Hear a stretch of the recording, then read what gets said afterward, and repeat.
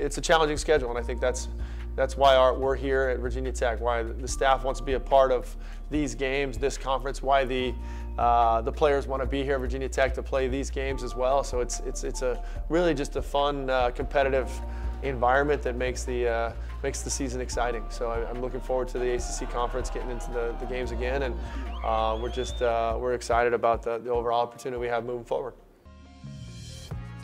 I think for us, we want to make sure that we're getting better and improving, and that's something we've been doing with our young group so far, continuing to grow and develop and learn how to win close games, how to take the 1-0 win, close games out, and really just win these difficult games that we have moving forward.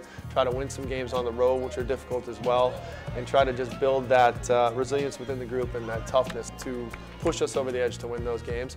And then I think we're judged on we want to try to make the ACC tournament, the NCAA tournament, put a run together. That's what we've done over the years. Over 8 of the last 10 years, we've been able to do that, and we want to be back in that and put ourselves in a position to show what we've learned and what we've grown in tournament level games.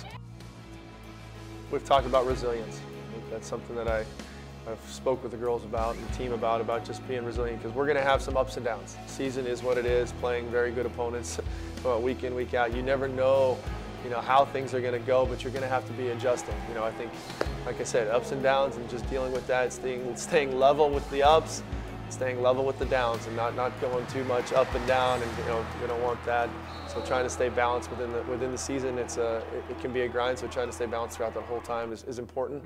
Got a number of difficult road games, some important home games as we go through conference.